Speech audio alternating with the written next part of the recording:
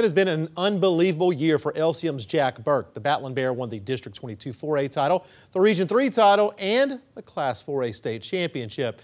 And oh, by the way, he's only a sophomore. Burke shot 1 under over 2 days at the 4A state championship tournament to win LCM's first golf title. It capped off an amazing season that saw him win 8 of 11 tournaments to go along with 2 runner-up finishes. While winning gold at state was difficult, the toughest part was waiting in the clubhouse to find out if he would hold off the competition. That was the longest 2 hours of my life. It was a roller coaster of emotions. I didn't know whether to be excited. I was definitely nervous. I just didn't know what was going to happen because there's a few mid-high 60s. So I thought, I mean, it could have happened. There's a 73 and 74 knocking out my door. So I was like, if they put up a good score, it could very well happen.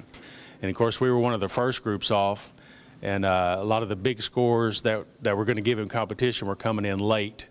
So it was 2 hours of nerve-wracking, just sitting there biting your nails and getting phone calls and texts. How's he stand? What's going on? So, but like I said, it was an experience. It's one we'll never forget.